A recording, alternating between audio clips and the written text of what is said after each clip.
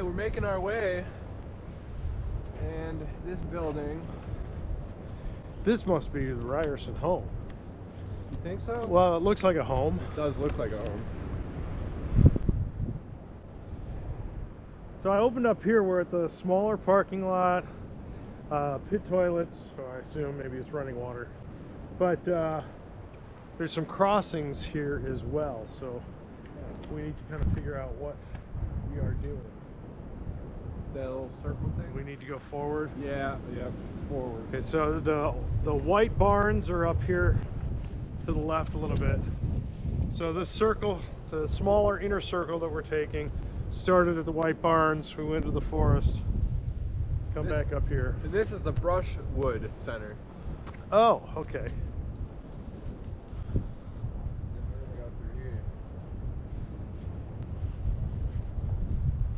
All right.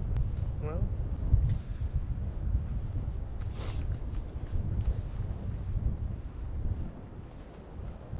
Hey, what was that about Pilcher Park that you noticed the other day? Why don't you share that with our crowd? Well, sure. We are launching. We did the Pilcher Park videos launched on YouTube a while ago, but our articles are several weeks behind the videos on our website, and so make sure you're telling them. Yeah. So we have to have the videos launched first before they're available for me to share with our website.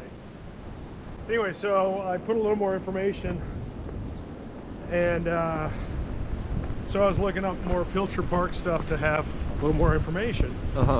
And I don't know if I hit the news section or just newspaper results came up first on the Google, but man, there's been a long history of like mass murders and all kinds of like crimes taking place in the woods there through the last 100 years. Yeah, if I remember correctly, it was like the 80s and 90s that there was a lot of them happening. Just like a lot of bodies being found in Pilcher Park, and yeah, it seemed really safe when we were there. Yeah. But it adds a little more. If you recall, we found that old rusted out car shell in the woods, and we're like, how the heck did it get there? Oh yeah, was that Pilcher? That was Pilcher. Yeah, it was. Yeah.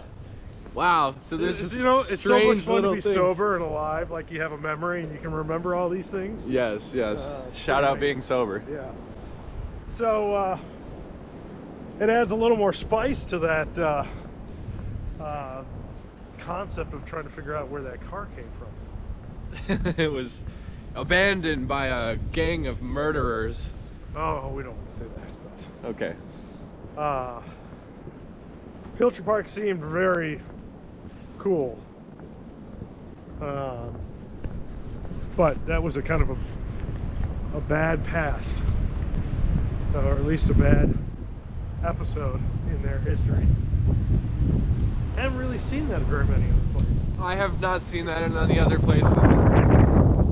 So, fun fact about Pilcher Park. All right, we'll catch you guys soon. Oh, hold on. Yeah? I just want to say,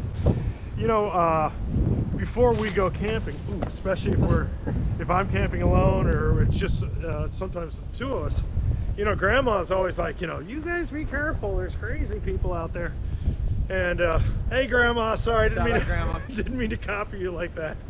But I always keep reminding her that we're like the people that others are afraid of.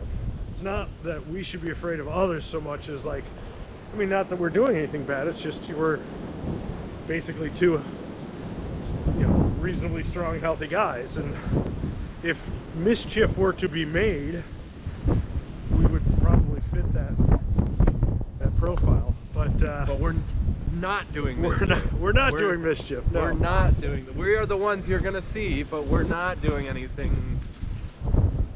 We're the good guys. Mischievous. But I always laugh when Grandma's like, you guys be careful. Think we should go to the road? Yeah. Okay. Self-guided maple syrup trail. Speaking of which, I had some maple butter this morning. Oh, did you? Yeah, good for you. My oatmeal. I had some homemade toast.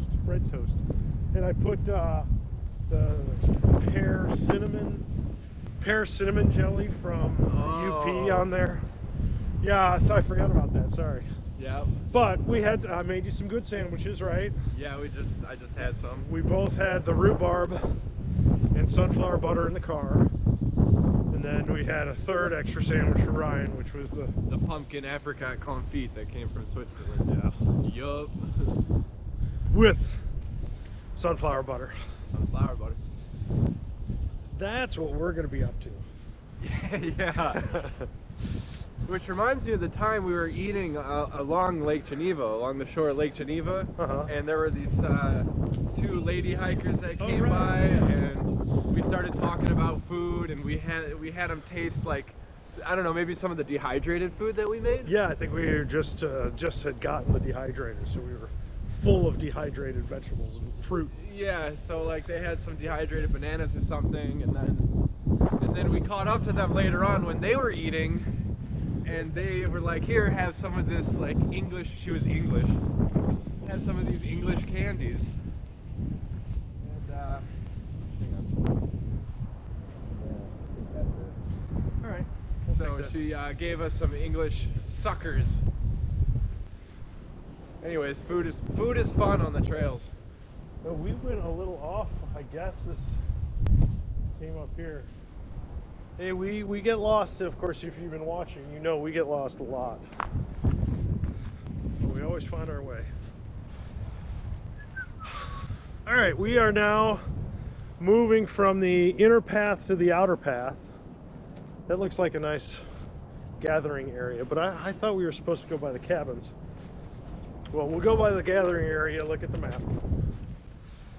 And we'll no, it goes to the council ring. Oh, this is okay. It's the council ring, and then we go left past the cabins and around. Okay. Classroom cabins, that's what they call that. All right, so we are now coming up to the council ring. If you're still watching this video, it's been an extra long video. This, you know, this is a really easy hike. Obviously, there's just no stress or even concern. We're just walking. We didn't even bring water. I know. I know. I never not bring water. Yeah. So this is the council ring. Oh, this is kind of cool. Hold on, get an impersonation of me being the council. Then the council rules. You are a witch. Burn her. Wow. Nice. All right.